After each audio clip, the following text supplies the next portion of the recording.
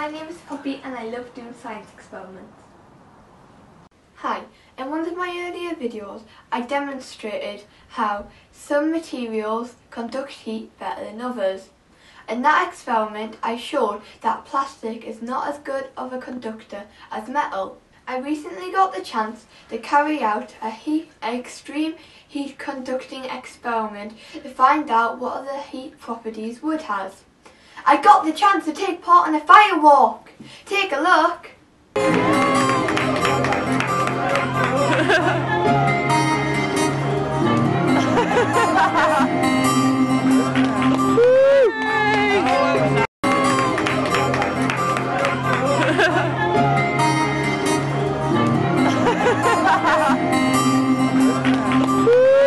The firewalk was really exciting, but it was a bit scary at first.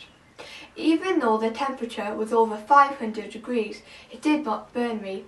This is because ash is a really poor conductor of heat, but if I stood in the same spot for too long, I would have got a blister.